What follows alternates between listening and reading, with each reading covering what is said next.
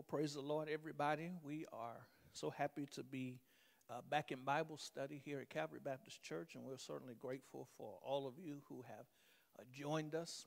Of course, we're doing it a little different for right now until we're able to all get back into the sanctuary together. So we're going to do it a little different tonight. I'm going to spend a little time introducing our new Bible study series to you, and then we're going to have a little time for Q&A. And our assistant pastor for children, youth, and young adults are going to join me for that portion of our time together tonight. But today I want to begin a new series, and I want to call this new series Divine Designs. That's what I want to call it. I want to call it Divine Designs. And our focus is going to be on spiritual gifts. I want to tag this particular series Divine Design because I believe that God has given every believer a supernatural ability that we call spiritual gifts. And those gifts have specific designs according to Scripture. So for the next few weeks, I want to spend some time walking through a systematic plan for both discovering our gifts and also walking in our gifts. So what we're going to do is we're going to have some time to look at the different gifts, discuss what those gifts mean, and even have a time to actually figure out how those gifts fit into the congregational life of the church. So I want to start with this series because, one, I believe it's going to help us in a lot of different ways. The strength of the local church depends on its members knowing and understanding their gifts. The power of every believer necessitates knowing and understanding their gifts. And the impact of the local church depends on every member knowing and understanding their gift because it's essential that every member operate in the place that God has called them to be. So that's real important for us. It's important that not everybody is doing everything. So it's important for us to all be in our place, doing the things that God has called us to do, and being in that right place. So again, why study spiritual gifts? We do it to strengthen the local church, to empower the believer, and to better enable us to serve the people. And it is real important that you catch the last part of that, and that is nobody can do everything, but everybody can do something. And so that becomes important for us. And so as we go through here, this is why I want to spend some time teaching on this subject, because it's going to help us to better understand how to navigate the purpose of God for our lives in this particular season of our life. It is particularly helpful in this particular season as we're navigating some of the challenges of COVID-19 and all of that kind of stuff, because we still need to be in our places. We still need to be doing the things that God has called us to do. And we still need to be able to service the people in the way that we are best gifted to do that. Not all of us are gifted, to do everything, but all of us are gifted to do something. And it is particularly important that people understand that the church is still moving, the church is still alive, we're still functioning, even though the doors may be shut, sanctuaries may be empty, ministry still has to go on. And so that means that we all have to continue to be in our places in order to make that happen. And so as we go through this lesson, it's going to help us individually know how we can best serve the church. And let me add that it'll not only enhance the services of the church and the kingdom, but it helps us personally to become more focused as we serve both in our local churches and in our local communities. And so it prevents us from, and this is the part that really blesses me, of knowing spiritual gifts, it actually prevents us from exerting energies in places that we've not been gifted to operate. And I think that's real important for us to understand, because there are some people who are just kind of all over the place doing all kinds of things. But I think we best serve the church and we best serve one another when we're in those places that God has called us to be, and we're not exerting energy in places that we've not been gifted to operate. And so our gift helps us to understand better who God has made us to be, who God has called us to be, and what it is that God wants us to be. So that's kind of the reasons that we want to spend some time doing this, because the church is at its best when we're operating in order. We're at our best when we're operating in order. And we best serve the church and the people of God when we're doing what we need to do, because that particular thing is what God has called us to do.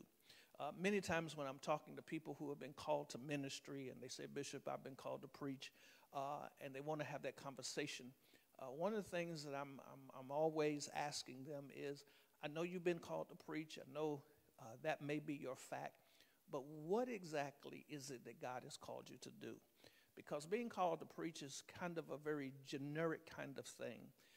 What audience has he called you to minister to? Because not all ministry happens in the pulpit. Not all ministry happens behind a microphone. Not all ministry happens behind a camera. Some things happen in street ministry, in prison ministry, evangelistic areas.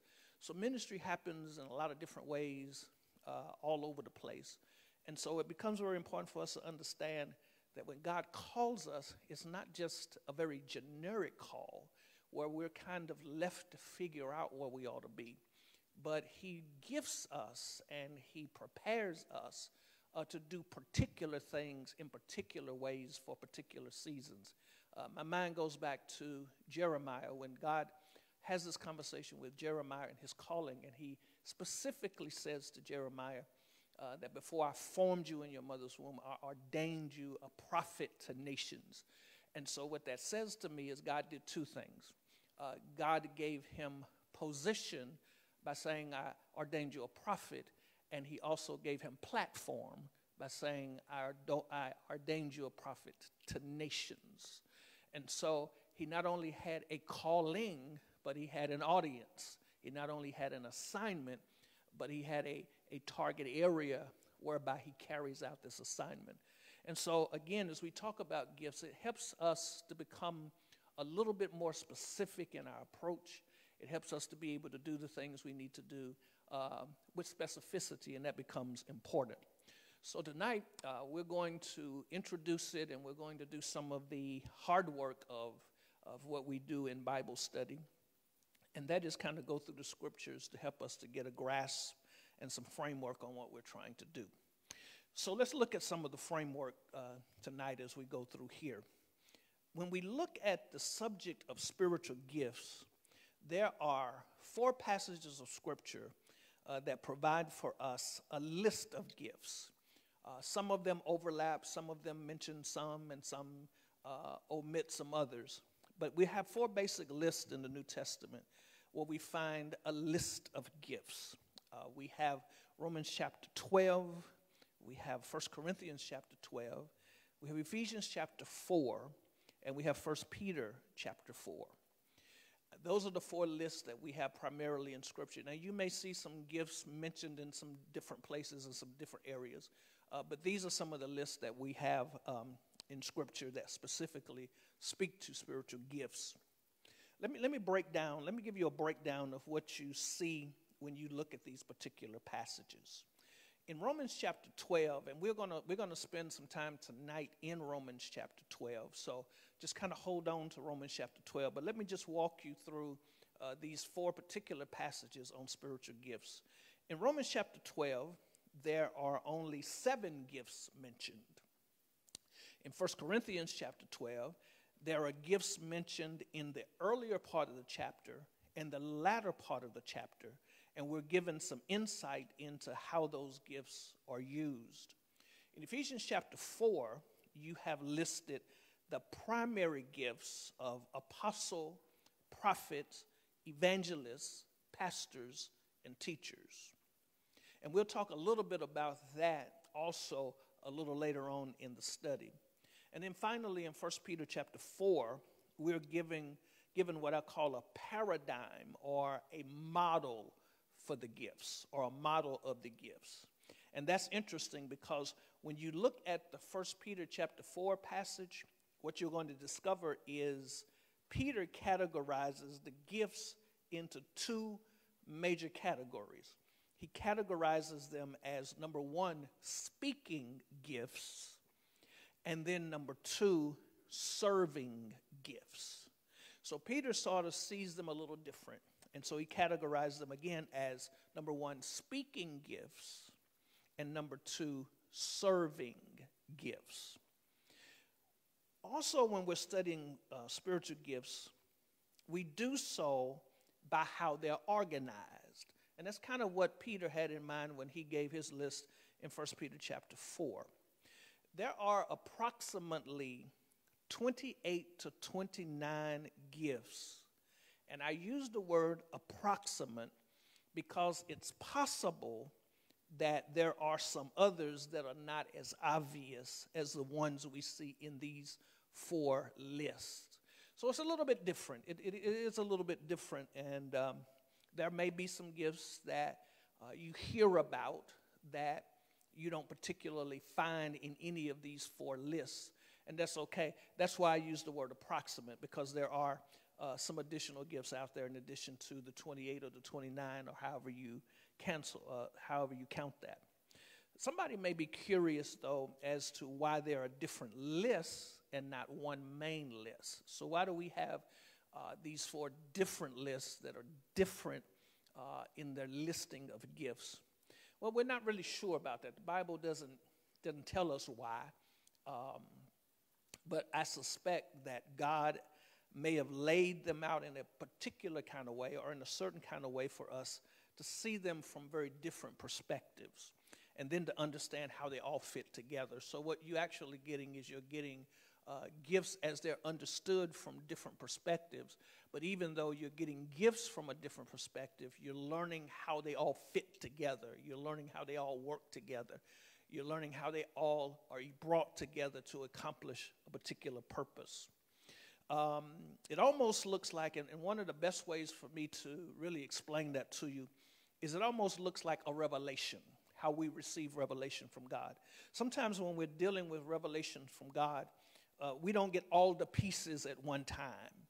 We get a little bit at a time over here, a little bit of time over there. We get what we can digest and what we can work with, because sometimes God has some great things that he's trying to reveal to us, but he understands that if he gives us the complete revelation of a thing at one time, it's too much for our humanity to digest, or too much for our humanity to deal with.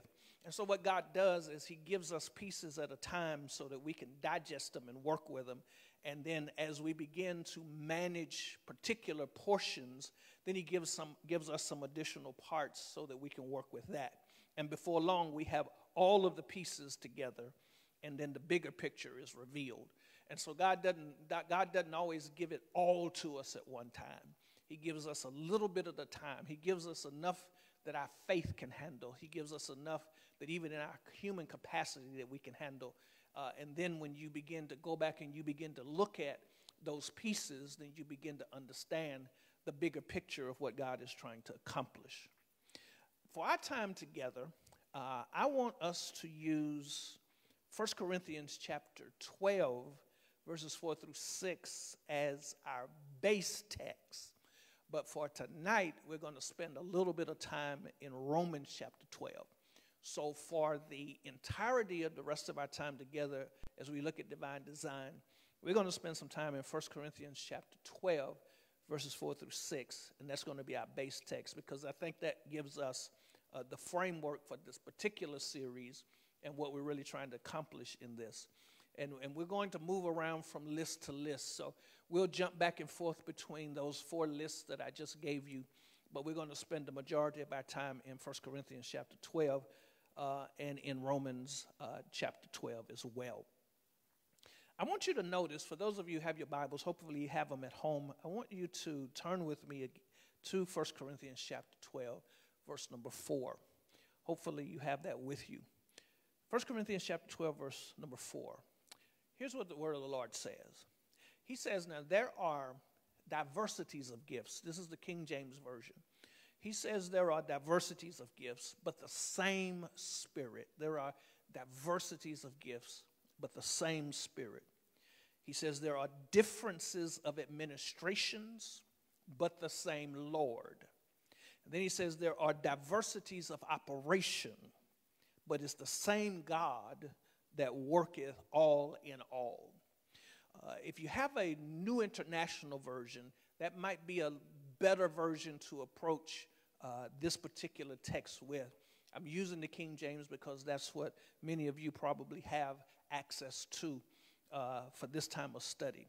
But he uses some different language that really makes it a little better for us. So he says there are diversities of gifts, same Spirit. There are differences of administration, same Lord. There are diversities of operations, but it's the same God that worketh all in all. When you look at the context or the setting in which this passage sits, you're going to kind of need to note that a few things about the context. And here's one of the things that you'll need to know. In the Corinthian passage, you have to know a little bit about the history, if you will, of the Corinthian church. The church in Corinth was a very affluent church, a very influential church. They really have it going on, and then to kind of add to maybe their lean toward a certain degree of arrogance, we sort of understand the church at Corinth to have kind of all of the gifts operating in their church. They seem to have at least more gifts operating than any of the other churches. But at the same time, it is this particular church that with all the gifting that they have, that they seem to be more carnal than anybody else. They have all of the spirituality available to them. They have all of these gifting available to them, but their carnality is at an all-time high. And because of that, it's a more confused church, and it's a messier church.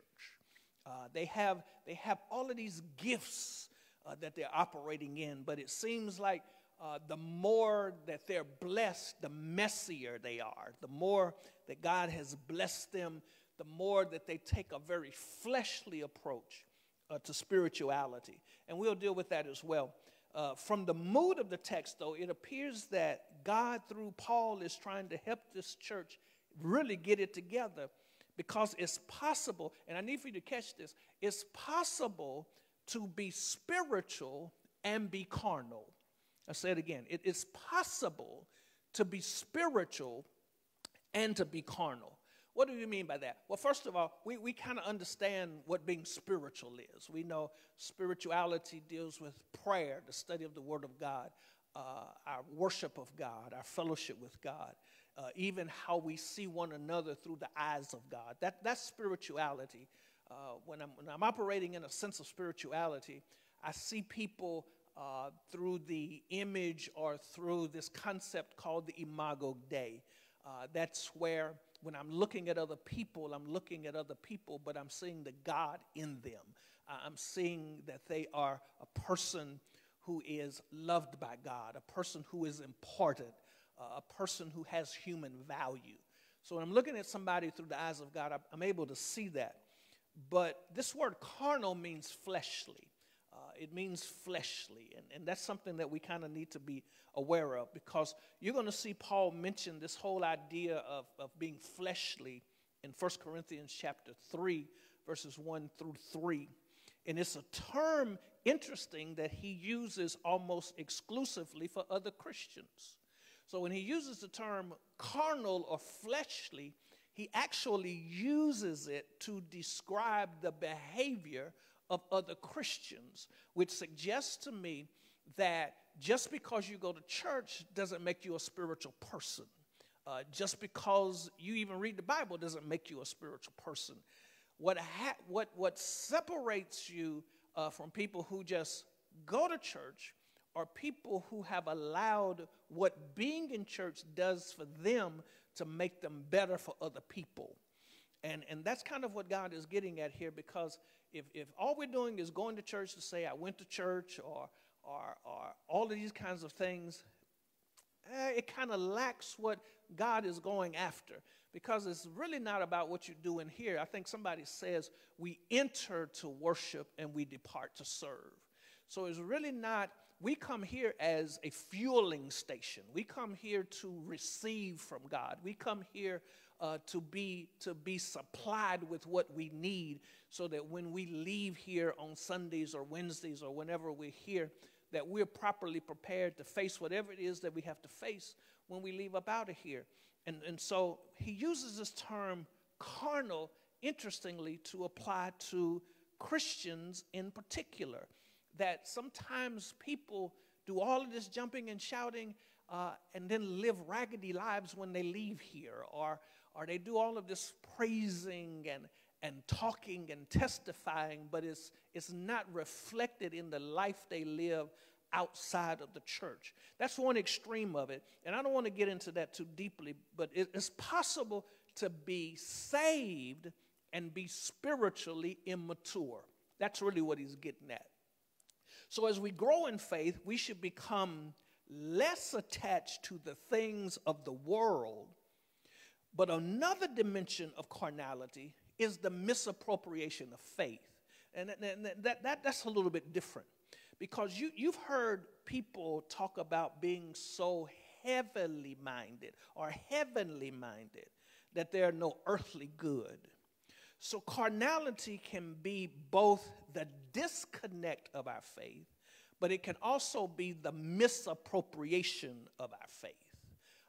It can be the disconnect of our faith where we are yet operating in a sense of flesh, where we start to feel like that because we have things, it means we have more of God. Well, that's a carnal mentality. Just because you have money, a lot of money, don't mean you have a lot of God. Or just because you have a big house doesn't mean you have a lot of God. And so that's kind of a carnal way of thinking. But it's also the misappropriation of our faith when we start to believe that just because we don't do particular things anymore, now we begin to become condescending toward other people, and we start to act like that because other people are not on our spiritual level, then there must be something wrong with their spirituality. That's the other extreme of that carnality. So there is the disconnect of our faith, but there's also the misappropriation of our faith. But then that's another lesson. Let me share a couple of things with you. And then if anybody has questions, you can make sure you send them to us. There'll be information on how you can do that. When we look at sort of some of the words that we need to pay attention to as we start to deal with the framework of spiritual gifts, the Greek word for gifts is charismata. It's charismata. That's the Greek word for gifts. It is a grace gift. Charismata means a graced gift. It's something that God gives us not because of us, but in spite of us. It's something that he gives us not because we deserve it, but because God has a need in the earth, and he gives us to be able to meet that need, whatever that is. And we'll talk a little bit about that too, because sometimes you will have what is called primary gifts, and sometimes you will have subdominant gifts. And so we'll talk about that. Just hold on to that for a minute, and we'll come back to that. But let's get through some of the wording that helps us with the framework. Charismata. Charismata means grace gift. It means grace gift. It is an endowment. It is a spiritual ability that's given to us directly from God. It's God downloading into us, if you will. It's God downloading into us a particular ability to do a thing that we might not be naturally gifted to do. But he enables us to do it because he downloads the spiritual gift into us that allows us to function in a capacity that we're not necessarily naturally prepared for. And we'll talk about that too, because one of the things that I think is important for people to understand is the difference between gifts and talents. And that's another big thing, because some of the things that we call gifts are really not gifts, they're talents. For example, singing is not a gift, it's a talent. You can go to school and learn how to do that. You can learn how to sing, and then some people are just naturally born to be able to do that. So that's not really a gift. That's a talent. That's a talent. But there is ministry that goes forth when you sing. That becomes the gifting part of it. The ministry that comes out of our singing is the gifting part of it. So sometimes there can be the commingling, if you will, of gifts and talents, but you have to know the difference. And one of the easiest ways to do this is this. If you can be taught to do it by another human being, that's a talent. That's a good way to look at that. If you can go to school to learn how to do it, that's a talent. If it's something that you have just been exposed to in your family life and you've kind of picked it up as you've grown up, that's a talent. Anything that you can learn or are given through human means is a talent. That's a talent. Gifts are things that are supernaturally downloaded into us. For example, prophecy. Well, prophecy is something that you can't learn to do. You can't go to school, quote unquote, to do that. That's something that you have to depend on God to give you the information for in order for you to be able to do that. So the word gifts comes from that Greek word charismata. Charismata means grace gift. Again, that's important for you to understand because the fact that it is a grace gift means that God gives it to us at his discretion. You got to know that. You got to understand it. You got to get it. God gives it to us at his discretion. It is not determined by us, but it is determined for us. It is not something it's not some buffet that we walk through and pick out what we want. But God knows what he needs in a particular time, in a particular house, for a particular reason. And he gifts people to be able to do those particular things so that the house of God, the local church, and even the kingdom of God can be blessed. And so the thing to remember is it is a grace gift. It pretty much has nothing to do with us. It's not something that we qualify for. It's not something that we fill out an application for. But it is something that God gives us at his discretion. And then Paul mentions this other term, service. This term service in this Corinthian passage. He mentions this word service, and it comes from the Greek word diakonian. It comes from this Greek word diakonian. That's the Greek word for service. And it's from that term that we get the word deacon. That's where we get the word deacon. And it literally means a waiter of tables. That's what it means. It means a waiter of tables. It means, you know what happens in a restaurant. When you walk into a restaurant, you go to a table, a waiter comes to your table. The waiter asks you, how can I serve you, or what can I get for you? You give them your order. The waiter goes back, takes care of your order, brings it back to you. Well, in this context, it's the same thing. People come to church with particular needs. They come to church with particular needs. And if we are good at what we do, that means we're paying attention to the people. And if we're paying attention to the people, then we know what the people need because we are interacting with the people. We have relationship with the people.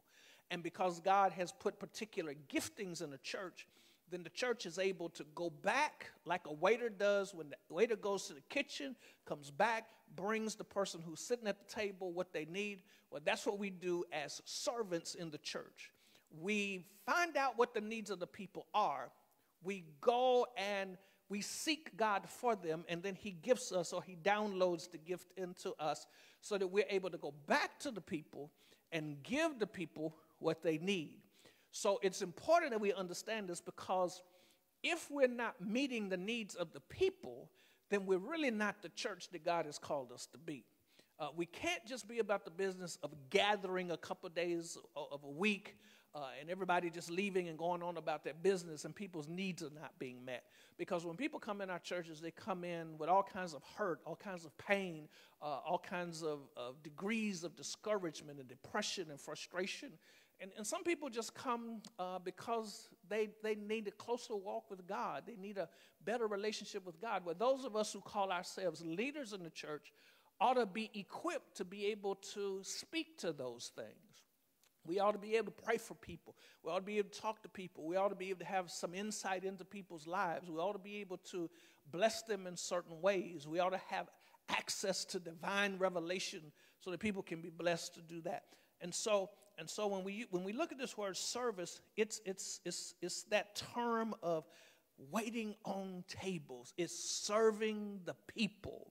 It's not about being seen. It's not about being in front. It's about making sure that when people leave our presence, they're better than they were when they came in the door.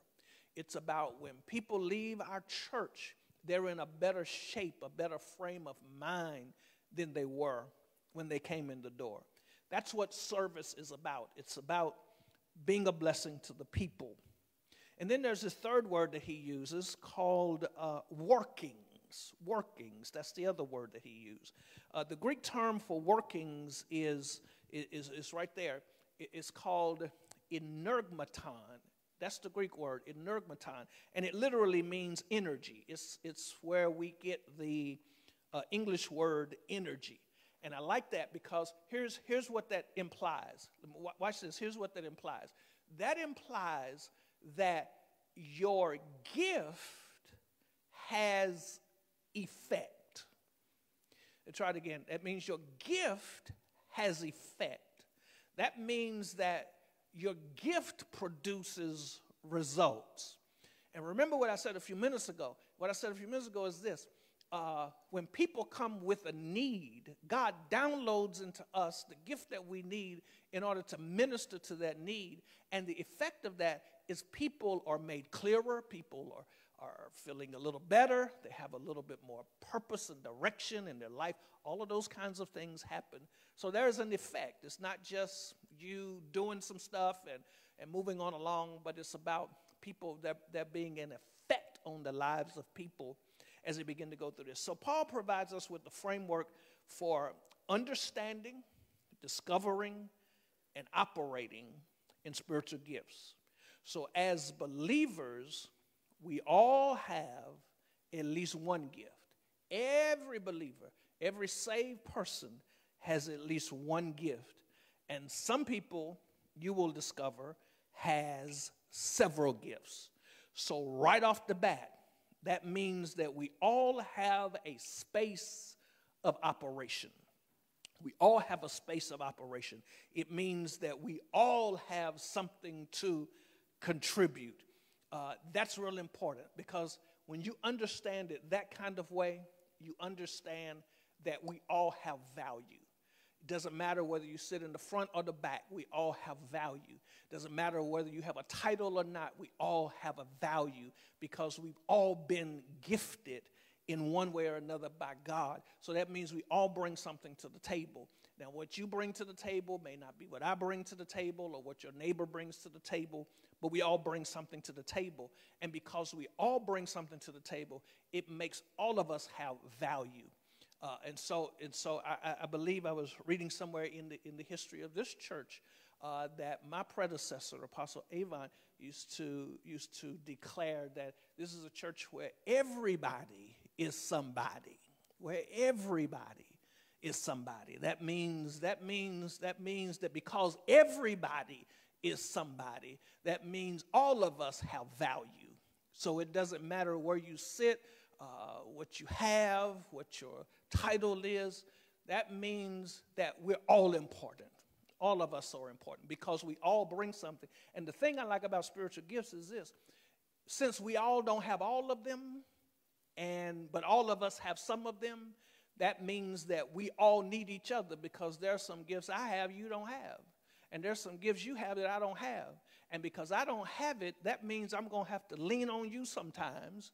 And that means you're going to have to lean on me sometimes. That means I'm going to have to come to you sometimes, and you're going to have to come to me sometimes.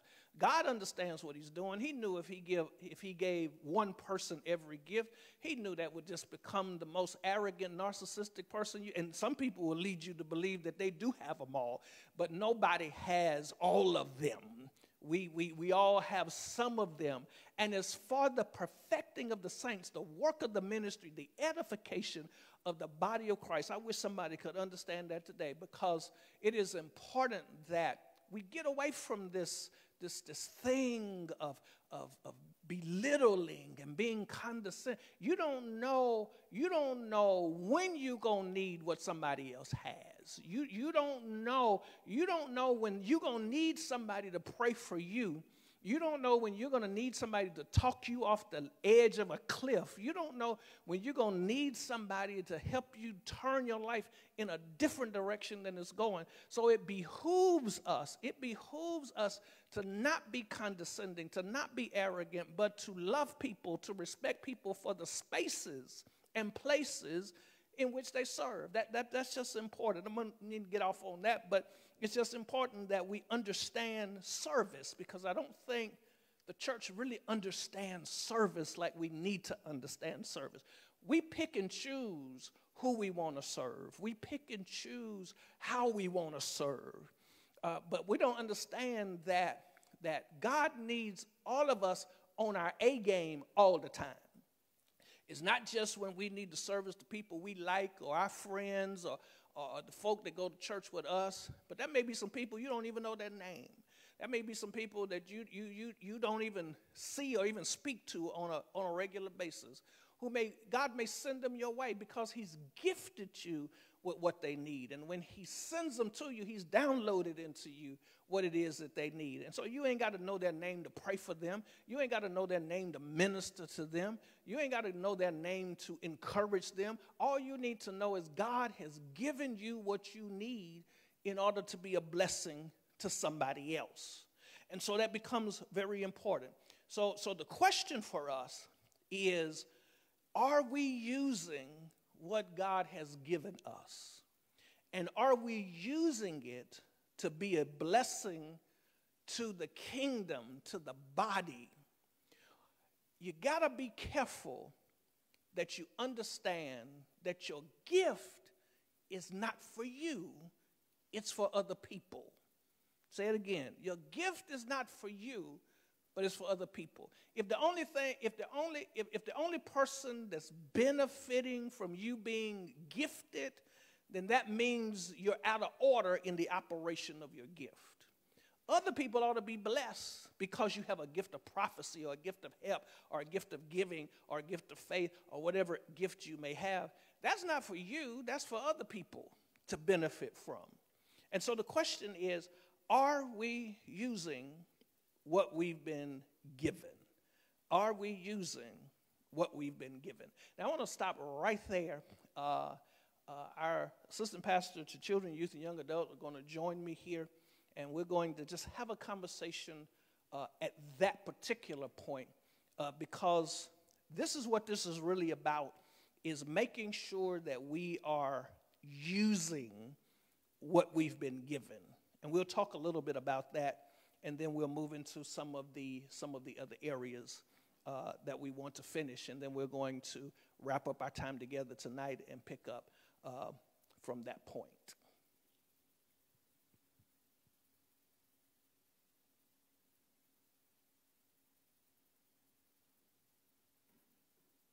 All right, Bishop, we'll take a 2 to 3 minute break.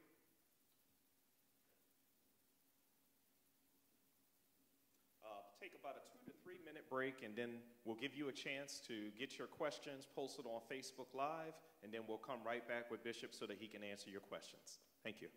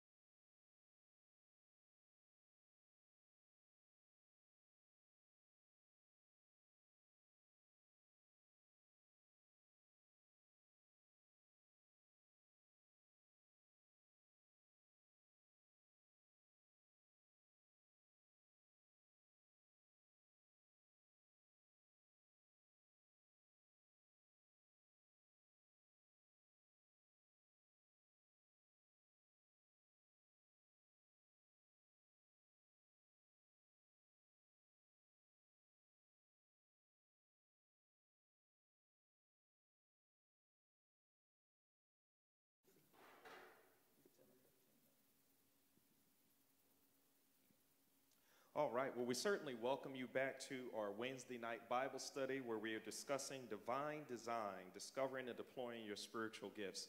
So as we said, we want you to go ahead and post your different questions that you may have for Bishop Thomas around spiritual gifts. And we saw that there are some questions that's coming through.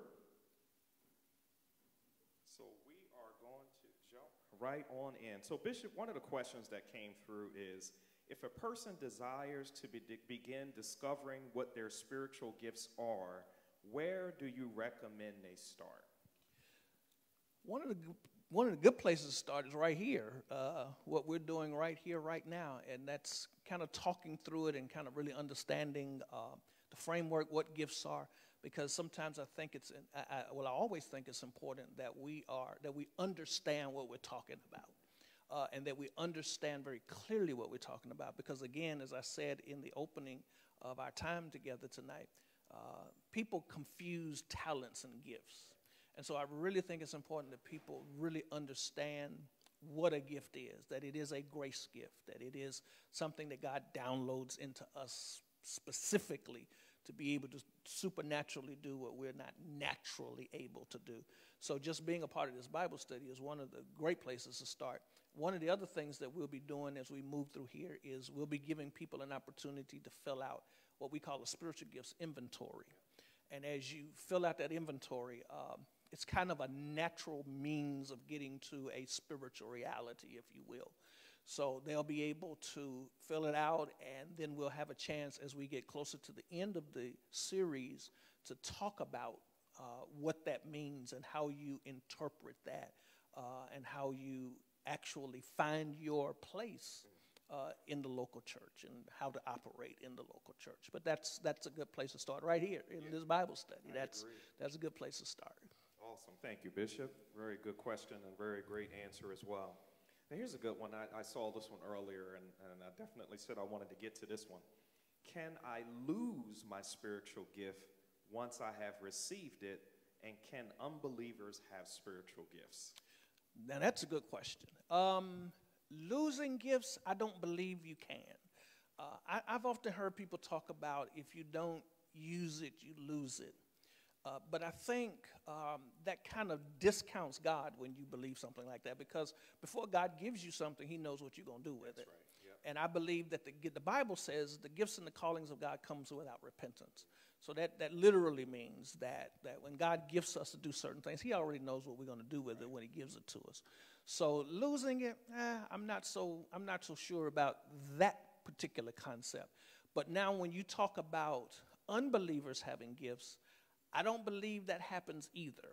Now, what I will tell you is I believe that there are worldly, if you will, there are worldly versions of spiritual gifts. Yeah.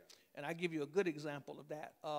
In church or in the kingdom, we call insight into future, if you will. Right. We call that prophecy. Yep. We call that prophecy. So if somebody, if God gives us a word for somebody about things that are happening or things that are going to happen or things that have happened, that's prophecy. Mm-hmm. Well, the world's version of prophecy is fortune telling. Yes, that's right. Or what they call it, tarot card readings and all of that kind of stuff. So I believe that the world has their version of what we call spiritual gifts. But I don't believe an unbeliever, because I believe spiritual gifts require that relationship. It requires that connection with God.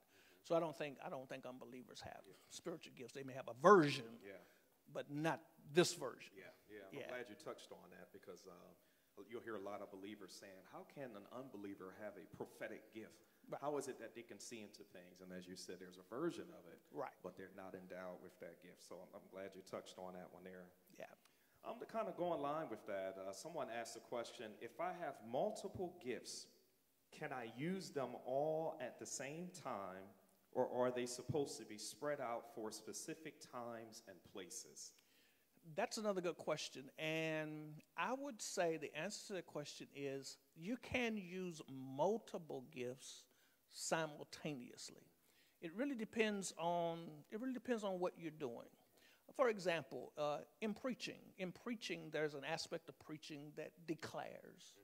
but there can also be a part of that message that's prophetic in that it speaks to something in particular. And then there can be an evangelistic component to that. And all of that can happen within the confines of just that one sermon. So I think it depends on the context that you're in. It depends on what's really happening, what's really going on, because God may need you to be doing several things at a time. He may need you to be doing that at a time. I'll give you another example real quick. You can be, for example, praying for somebody, praying for the healing of somebody, and at the same time, there may be other people present in the room while you're praying for the healing of an individual.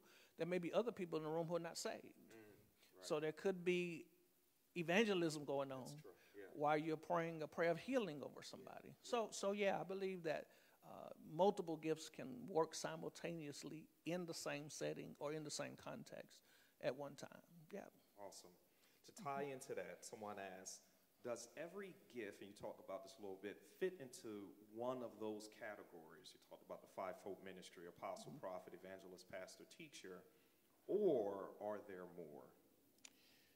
I would probably need them to ask that question a different kind of way in order to answer it probably the way it needs to be answered. It probably needs to be asked in a different kind of way.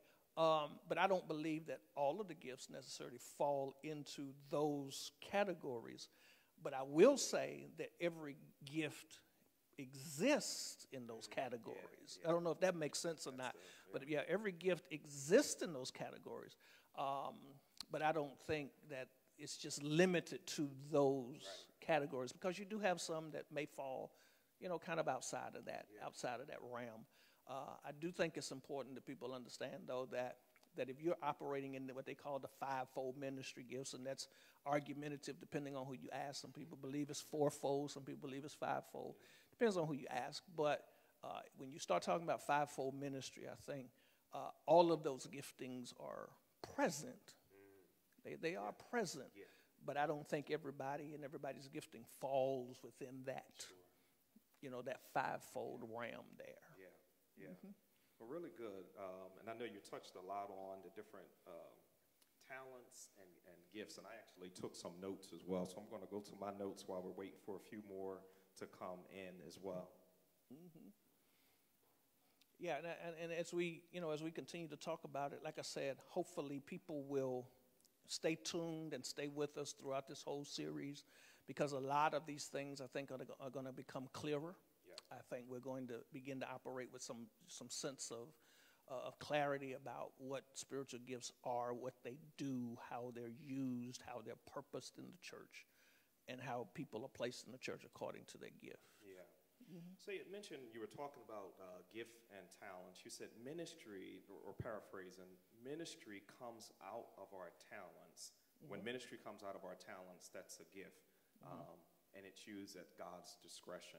One of the examples you used was singing. I'm not much of a singer, but I could go get some singing lessons, and that would be a talent because I worked on that.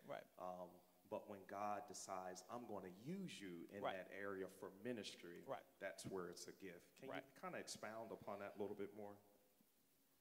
One of the things that we understand, for example, some people are trained singers.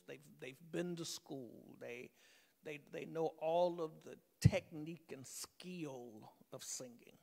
Well, you didn't get that from God. You got that from a teacher in a classroom at a school somewhere. They taught you how to do that. So that's not a gift, because it was gained through a natural means.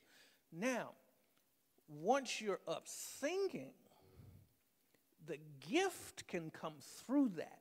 It can come through, but we need to be careful that we don't confuse technique with anointing. I think that's where I want to go. I think it's important that we don't confuse technique with anointing, and I think that's where the confusion comes, because you can get somebody who can sing technically correct and not bless anybody. But you can get somebody who's, they don't know all the technique, but they know God. They don't know technique, but they got anointing. and really bless people. And I think we got to be careful, because one of the things I think is happening in the church is I think sensationalism has crept into the church. And even the people in the church have become so enamored by technique that we no longer recognize anointing. We think that because the technique was right, that somehow became this precursor for anointing. Well, that's not necessary. There was a story of two people, and I'll tell it real quickly because we're getting ready to go off the air. But there were two people. There was a person who had these great oratorical skills, and they were both invited to just read and share the 23rd Psalms. And the person with these great oratorical skills got up, and they read it with all of the right intonations and all of those kinds of things.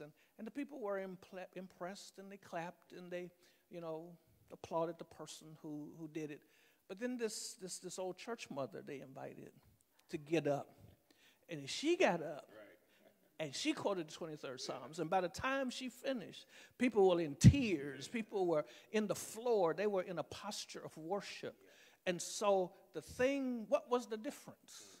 The difference was the difference between technique and anointing. Some people just got technique. They ain't got no anointing. I'll just leave that right there. I'll just leave that one right there. Awesome. Well, Bishop Thomas, thank you. And we thank you guys as well for submitting your questions. And even though we're ending our session for tonight, Bishop Thomas will be picking it back up next week as well. So continue to send your questions via Facebook Live, so we'll be ready for next week with any questions we have. Bishop, you want last? Yes. Again, thank you all for joining us. This is kind of going to be our platform moving forward until we're all able to get back in the sanctuary together. Let me go on and invite you to join us Sunday, 9:30 a.m. on our YouTube for praise, worship, and preaching. We've certainly been blessed in our services. Even though sanctuary has been virtually empty, the presence of the Lord has been strong in the place. It's been real strong in the place, and we're so grateful for that. We're so grateful for that. So join us this Sunday, and hopefully you'll be encouraged, 9:30 on our YouTube. Let me pray for you before we leave today. Your head is bowed. Father, we thank you today for our time together tonight. We thank you for leading us and guiding us through our study tonight. We take certainly no credit because you are the real teacher. We're just a vessel. And so, Father, we pray that you'll continue to bless every person that's watching, those who will tune in. We pray, God, that we will have clarity in teaching and people will have clarity and understanding. And even as we go through and we try to navigate these chaotic waters of COVID-19, God, I pray your protection over the people of God. I pray, God, that you will bless us and keep us and cover us with your blood. Let your blood be applied to the doorposts of our house so that no evil may befall those who dwell therein. God, I pray that you'll continue to bless us, bless our families, bless those who are connected with us. Those that's been impacted, God, we pray for strength for them.